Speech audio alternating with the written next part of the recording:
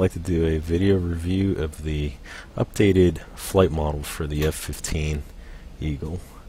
And this is a unique aircraft in that it's one of the first modern non-fly-by-wire aircraft to be modeled in a flight simulation or in a combat simulation, namely digital combat sims.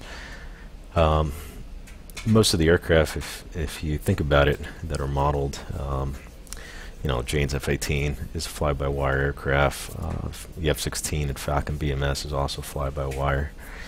So this is a little bit different, and some of the Russian aircraft are hydraulically powered. This is a hydraulically powered aircraft, which augments the movements of the fighter stick into movements of the control panel. Okay, so you can see the aileron moves, and they're pretty much hydraulically powered direct linkages. However much I move the control, it's however much the controls move on the surfaces.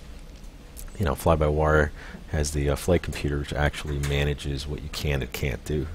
And so the interesting thing about the F-15 is that the pilot is able to move the aircraft to the absolute edge of the envelope, where sometimes fly-by-wire wouldn't allow you to get in certain situations. Also makes the aircraft dangerous because it can enter into flat spins and, you know, heavy departures, stalls and things like that. So that's interesting. Whereas an F-16, it could let you fly very close to the edge of the envelope and still keep you within safe parameters. The F-15, you can fully fly up to the edge and even outside of the envelope and get the aircraft in some really nasty situations. So what I'll do is just start the aircraft. I'll do a pattern around Batumi here. And very simple startup.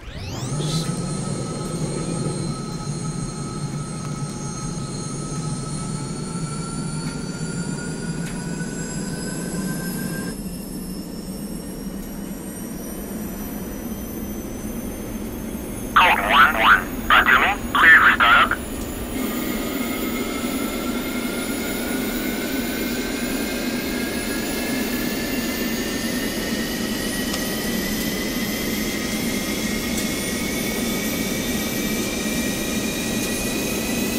Springfield, on station at Bold 105 for 50 at 15,000.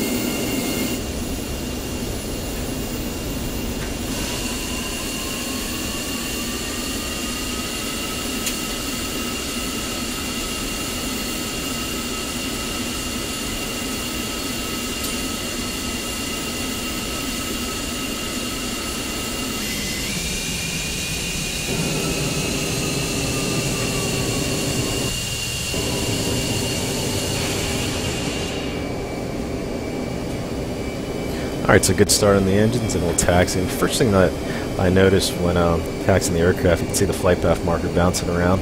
That's because of the unevenness of the ground here. Code 1-1. Batumi, clear to taxi to runway 31.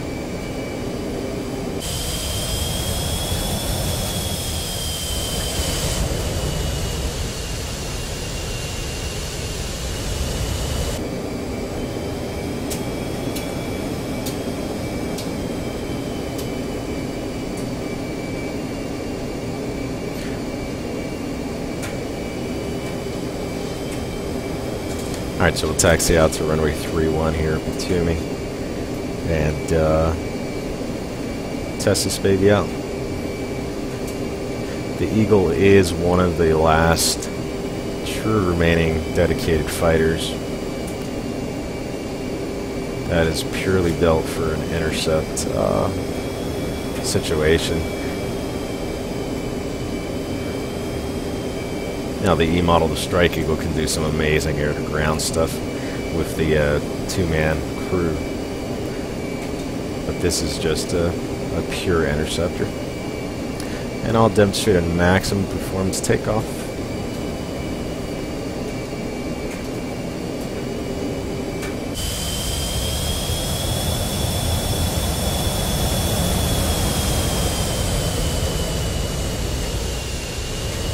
Code 1-1.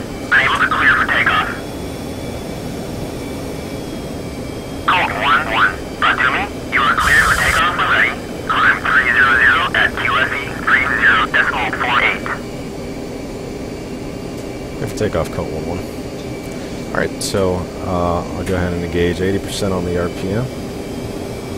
And you can see the aircraft vibrating, which is really cool. Now, this flight model is a lot better than the FC3 default flight model. And I'll venture to say that this might be the best flight model. Me and a buddy of mine were having a talk about this. The best flight model of a modern aircraft that's not fly-by-wire. It's just hydraulically powered, and it's pretty awesome. It's a lot like the A2A or the P-51 in this, where you feel the airframe shaking and vibrating, and you'll notice as we do maneuvers up at altitude how cool it is. Alright, so as soon as you kick in military power, we'll go Buster. And when you throw in the afterburner, just listen to the sounds. You really feel the acceleration.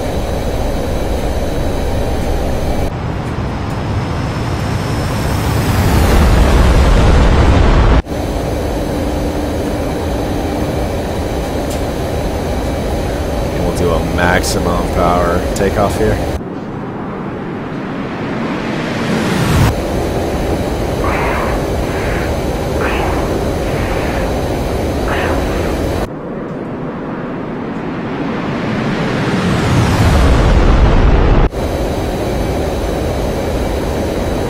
See the power that this thing has, is just unbelievable.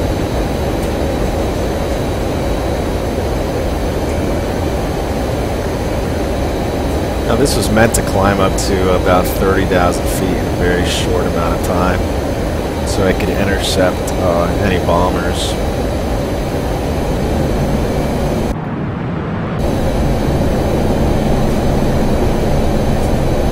And it's got great low-speed handling, as you can see here. Now again, this is a completely stick and rudder aircraft, so there's no fancy fly-by-wire to keep you safe. And I got the volume up pretty loud right now, just so you can hear some of the sounds. All right, so we came up to about 25,000 feet in about 30 seconds. See the air intake self-adjusting for the maximum amount of airflow in the engine. And we'll hit something like 300 knots.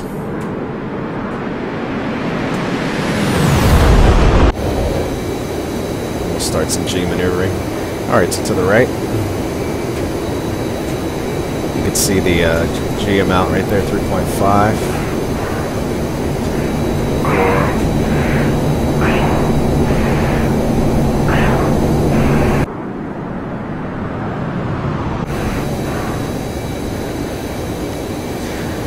And as you fly the aircraft, just pay attention to that flight path marker. You can really see it bobbing and moving in the airflow.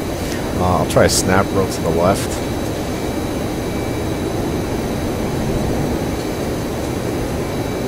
And I'll try one to the right.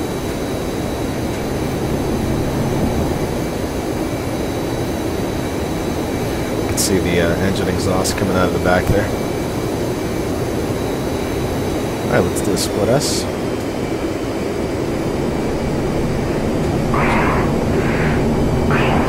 Hear the airframe sounds.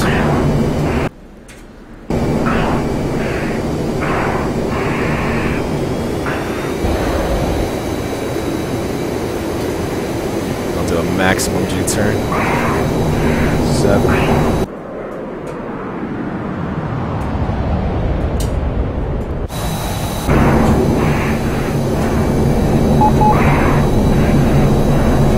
And I'll try to get into slow flight here. Now, I'll hold the stick all the way up and notice what the aircraft does. And keep it in slow flight.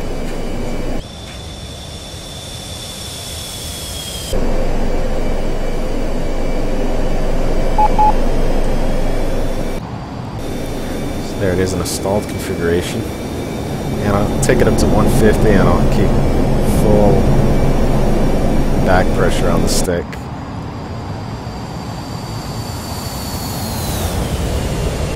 Just notice the really nice slow speed handling that the Eagle has.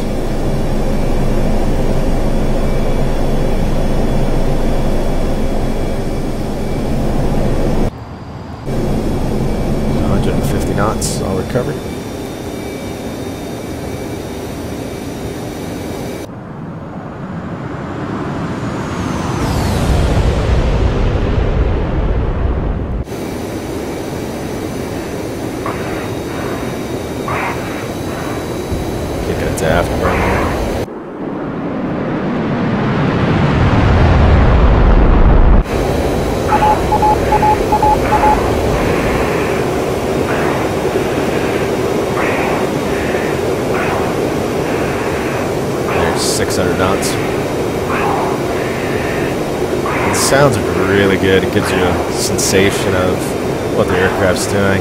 And a real F-15 with the cabin pressurized and the helmet on and some earplugs, you might not hear anything at all.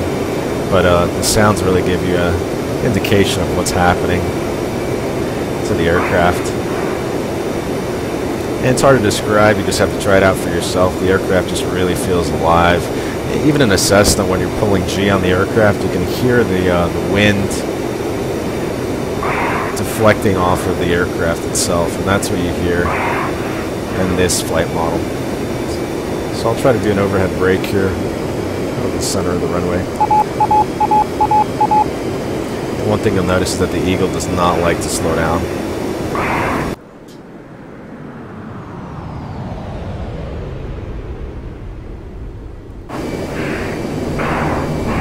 So even at idle power, you'll still maintain a lot of energy on the jet, a lot of airspeed.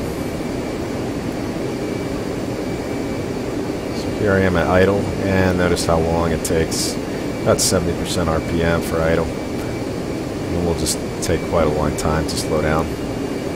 And another interesting thing is notice the rudder. If I kick out right rudder, and it centers. That's exactly what it's supposed to do. Kick out left rudder, and it centers. Right rudder and left rudder. I'm going to come back around. You got those two big engines back there giving you tons of thrust. That's why the aircraft doesn't like to slow down. And it's also very streamlined as well. I'll get the gear down. I'll get landing flaps down as well. Alright, so 170 on the airspeed.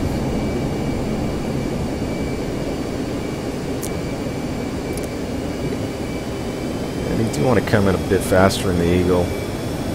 Maybe, I'm just guessing here, 170, 180 or so seems comfortable.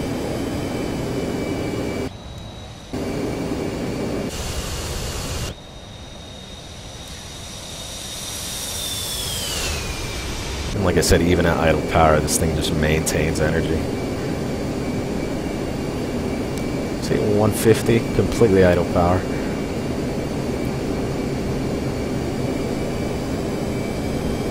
Try not to get behind the power curve, which is hard to do in the Eagle because it has a lot of power. Okay, I'll go ahead and extend the speed brake.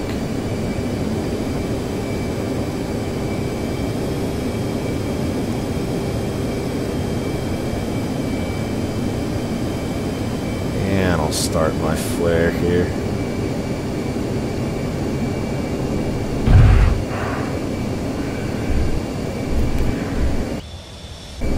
That was a little bit of a hard touchdown.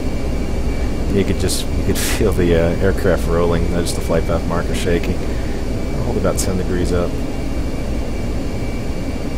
So just aero brake it.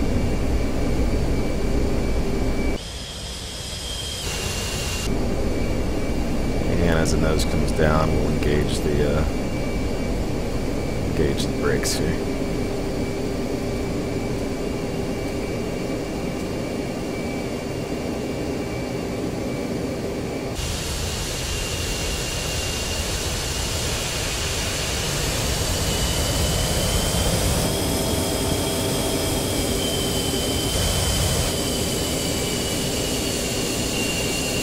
Alright, so that was just a tiny demonstration for the new flight model in the Eagle. I hope you guys try it out. It's really a remarkable airframe, and it does feel a lot like something A2A would produce in DCS. The flight model feels very, very good. I've never flown an Eagle, but it does feel very realistic, and it's good. So hope you guys enjoy. I'll see you guys next time.